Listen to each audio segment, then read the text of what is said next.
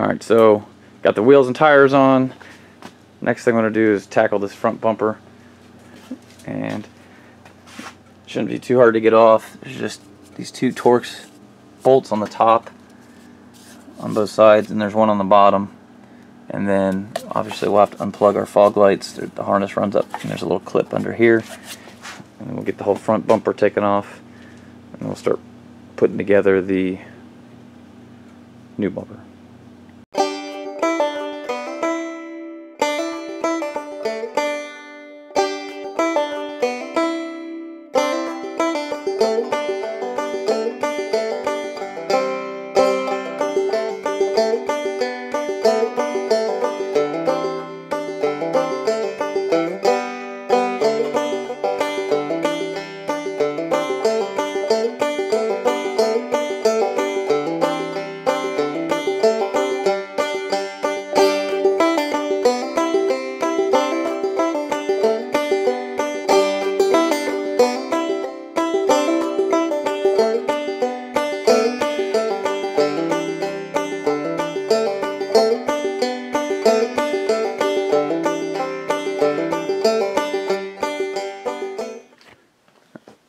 Got the bumper off there.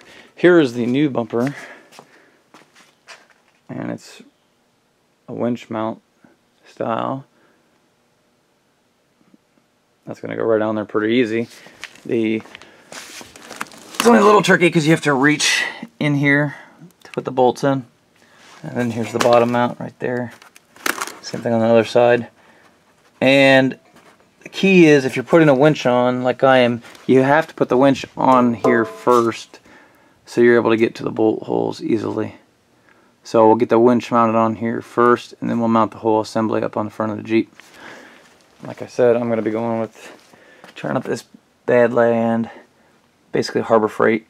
It's their new ZXR winches, which is probably just the same as the old ones with slightly different packaging, but we'll find out.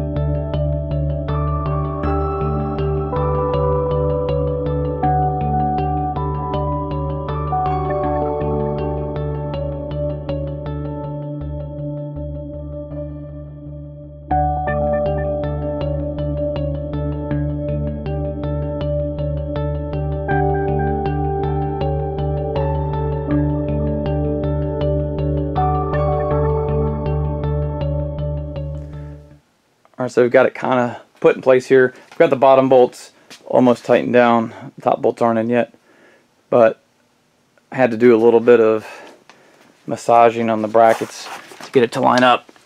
And as you can see, the bottom bolt is right here. That goes in. I just had to spread this apart a little bit And even mentions that in instructions, you might have to do that to fit the frame. And they also say in the instructions just to remove the plastic cover here, but I found that it doesn't look very good with that off of there, so I just trimmed it with a saw, a little cutoff wheel back, so the bumper would slide up, and it makes a much more finished, uniform look. I said I got the winch put on first, and a fair lead, the roller fair lead, and you have to do that, otherwise you don't have easy access to the bolt holes underneath. Makes it much harder. It does make it a lot heavier, so definitely probably want a helper to do that, but it worked out pretty good. Alright, so after you get your top bolts in, the rest is just wiring up the winch. I'm not going to cover that in this video, but it's not exactly hard. You just have to connect the positive lead to the positive on the battery and the negative to the negative on the battery, and this mounts up on the front here. The one thing I will talk about though real quick is they give you a circuit breaker, and I believe that's only 350 amp slow blow breakers, and then that's supposed to mount to your battery. But the problem, in my opinion, is there's no on-off switch, and that's the way everybody kind of does it. But I'm just afraid that if for some reason your controller breaks and your winch won't stop, I want a way to shut it off in an emergency, and it's going to take too long to disconnect the cable from the battery.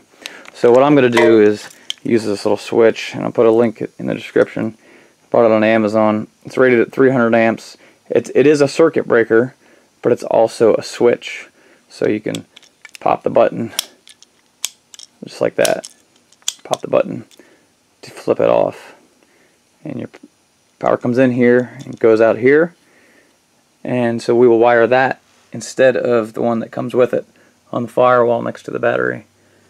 That way we have a way to flip it off in an emergency. So hopefully this is helpful. It's a nice little upgrade for the Jeep, along with the wheels and tires. Like and subscribe. Thanks.